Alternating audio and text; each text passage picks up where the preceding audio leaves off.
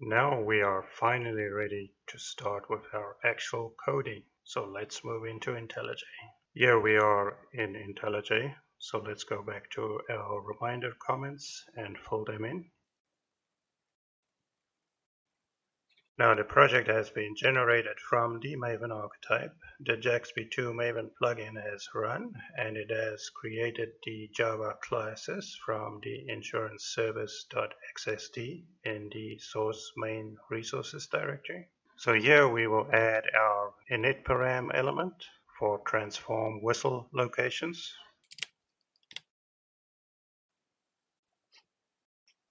When the transform whistle locations in initParam is set to true in this servlet's configuration, all location attributes in the whistle definition will reflect the URL of the incoming request. Next, we open the Spring WS servlet.xml and we'll add the component scan context base package element.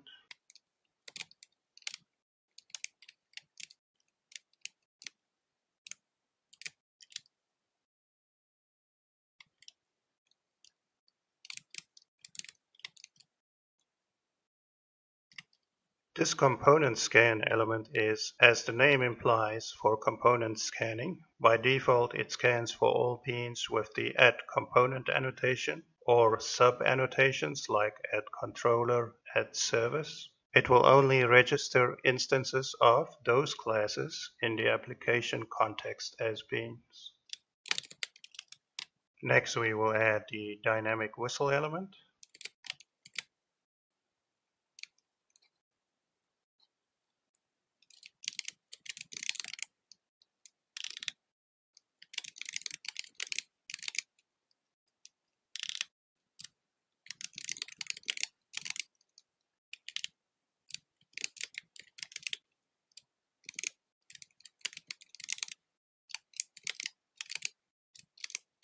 Now notice that we are using a webinf xsd subdirectory for the location of our xsd file and not the source main resources, because we want to be able to serve this file in a web app, which means we have to move our xsd file to the new location and we have to update our JAXB2 Maven plugin in the pom.xml with the new location.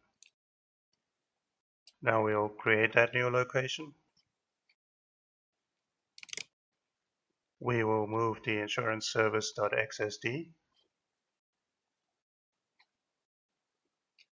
Then we will update our pom.xml with the new location.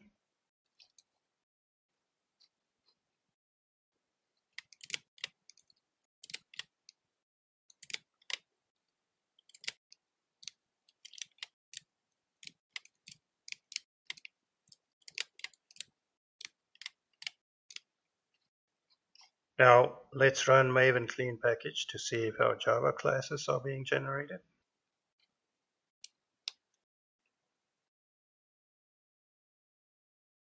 It says build success.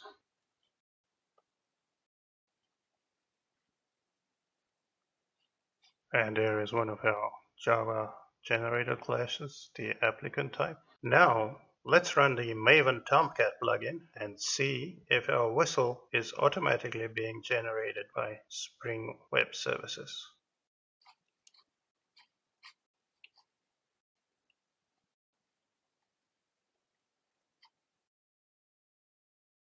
It says starting the protocol handling, and it says it's running the war on this location. So here it says the page isn't working as expected because at this stage we don't have any implemented SOAP endpoints, but can we see the generated whistle? And there we have it. We ran the Tomcat Maven plugin and we now have Spring Web Services actually generate a full whistle file for us. So at this stage we have not yet implemented our SOAP endpoint, but what we now do have is Spring Web Services auto-magically generating our whistle file from the insuranceservice.xsd file. Now, in the next video, we will implement our SOAP endpoint class And to go along with that, of course, our insurance service class. See you in the next video.